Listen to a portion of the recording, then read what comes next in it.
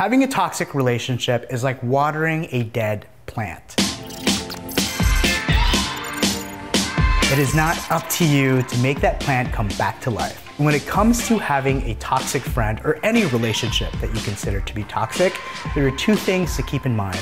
The first one is identify what your values are.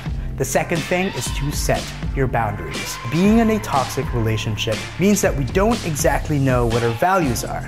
Because when you don't know what your values are, you don't know what your boundaries are either. It's like putting up a fence when you don't even know where the house is. So when it comes to telling a negative friend no, they're going to think that you're holding a grudge, when in fact you're actually holding up a boundary. Being in a toxic relationship is not worth it, because the longest relationship that you're ever going to be in is with yourself.